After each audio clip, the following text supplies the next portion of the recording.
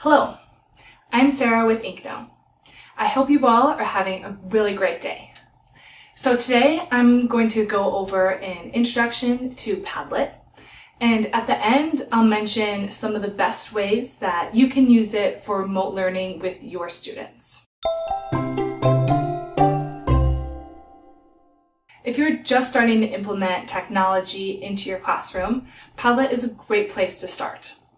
It can be used in so many different ways, but is still super simple and easy to use. So, what exactly is Padlet?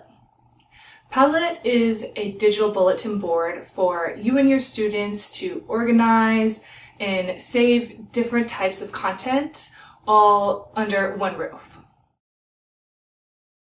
So to begin using Padlet, let's start over at Padlet.com. And we can make our account. So you can begin with a free account, but you can upgrade later if you prefer. So you should be able to use everything as normal with the free account and with no need to upgrade. Once, like you see here, you can only have 3 Padlet boards, but once your board is complete, you can just archive it or delete it. So then it frees up another spot for you. Alright, so once you've signed in and made your account, you'll be at your Padlet homepage. So it's pretty straightforward and easy to organize all of your boards in these files here at the side. So at the top is where you can make your own Padlet board. You can join another board if it's from another teacher or if your students have created one. And then also you can view the Padlet gallery. So in this gallery, there are plenty of examples that you can get inspiration from. Let's start by making our own board. So we'll just click the Make button, and you'll see that you have a whole bunch of choices on how to format your board and display the content.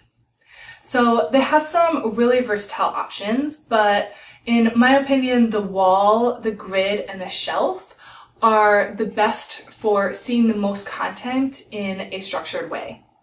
So today I'm just going to start with a wall board, and once it loads up, you'll see that you have some options to create it for yourself. Super simple. So I'm just going to customize it by adding my own title and a description. I'm also going to add an icon here so that it shows up at the front of my title and it calls out my title a little bit more, lets students kind of know what it's about.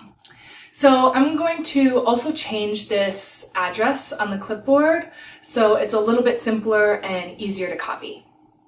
So you can also feel free to change up the appearance of your board to whatever suits your style, but today I'm just going to leave it as is.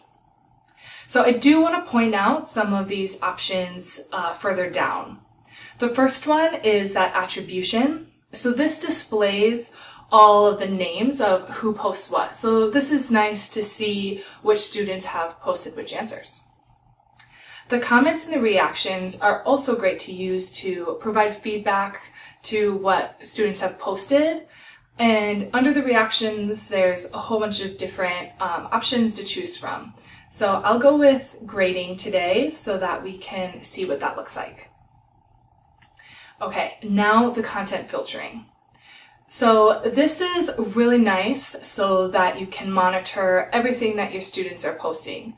But to require approval, just make sure that you're monitoring this while students are posting and active so that they are still getting a real-time update of what is being on the Padlet board. Okay, now that all of our options are set, we can just click Next, and there you have it. The first Padlet board is created. Okay, so our next step is to make a post on our board. So there's a couple of different ways to do this. You can double click on the screen, just directly drag files or anything from your desktop. If you have something copied on your clipboard, you can just paste it into the Padlet board.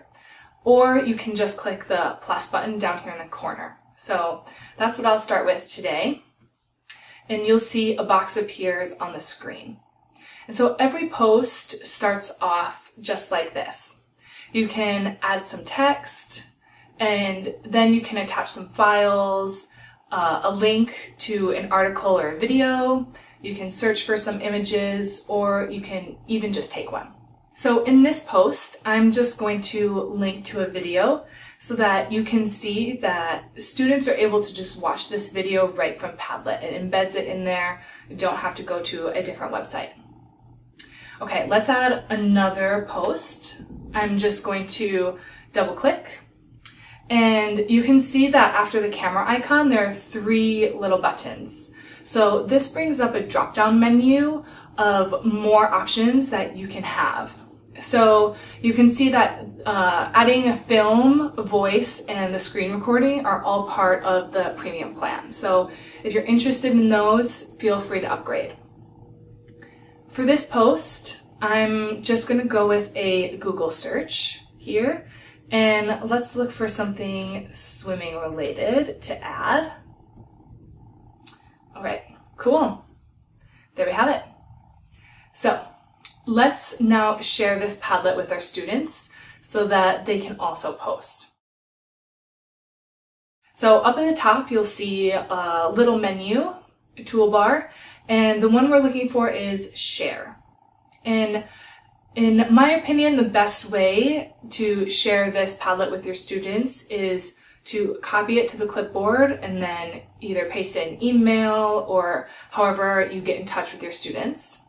You can directly email it to them from Padlet, or you can just share it through Google Drive if you're a Google Drive user. So you can also see that there's a whole bunch of different exporting options. So you can use that when your board is complete and you want to keep a record of this for later. So back to the Padlet board. Before, you remember we turned on our commenting and grading back in that original menu. And so you can see here under the posts that you can comment and grade them right from here. So if you want to change any of those options that we had at the beginning, up at that top, there's the settings icon and the 3 dots. So the 3 dots are going to give you a expanded drop-down menu of that little toolbar at the top. So you can see modify is down here at the bottom. So we can click that and it will bring back that menu from the beginning. So you can also click on those 3 dots to change the format of your Padlet board. So it's super easy to do. Let's see, this time I'm going to choose a shelf. And once it loads up, you'll see that it has moved everything over to a different format. So it's super easy to organize and move all these posts into different columns. All right, cool. So as you can see, if you don't like one setting in Padlet, it is never set in stone. So you can always change it and upgrade it as needed. And that's about it. You guys, you made your first Padlet board. Now that you understand how to use it, let's go over some ideas on how to implement it into your classroom. You could use Padlet at the beginning of the school year to get to know your students. Have students submit their photo and some interesting facts about what their summer or what they're looking forward to the most in this upcoming school year. Padlet is a great tool to give your students a chance to express what they learned in their lesson. So students can sometimes be sensitive of their work when they're learning something new. So for these kinds of formative assessments, you can turn off that attribution option.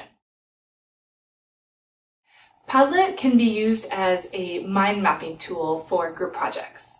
Student groups can plan with Padlet, and as they get answers and find more information, they can keep adding to their board. It's really important to keep a community, even if the learning is done online. So one way to do this is you can have your discussion through Padlet. So it's in real time, you'll feel like you're in the classroom.